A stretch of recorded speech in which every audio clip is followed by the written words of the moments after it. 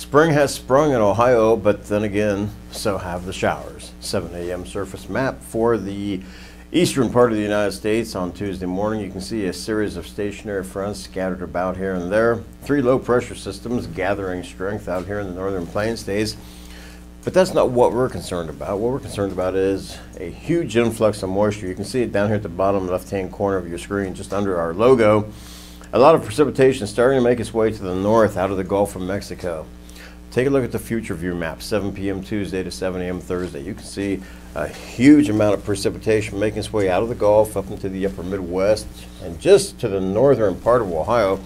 I think the heaviest amount of precipitation with this batch will stay along and to the north and west of I-71 in Ohio. This will continue to be the story for the remainder of the work week and possibly into your weekend. So you wanted the warm weather, you got it. Rainfall, we may not have wanted that, but it will help build up that water supply table when it comes time for the warm, hot, dry months of summer. Your traveler's forecast for the state of Ohio for the day Wednesday looks like this. Mainly cloudy skies expected in the far northwest corner. Otherwise, it doesn't look too awfully bad. Your temperatures still look pretty decent, and they will for the remainder of the week. And with that in mind, let's take a look at your local 5-day forecast.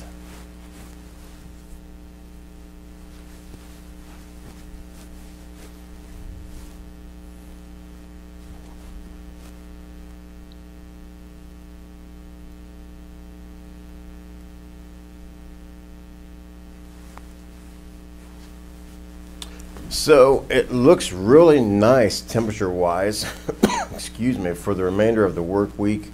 Those temperatures that you just looked at are still well above normal. Don't put away that snow shovel yet because it's only the beginning of March and Mother Nature has been known to throw a few curveballs in our direction. But until that snow comes back, if it does, enjoy the weather.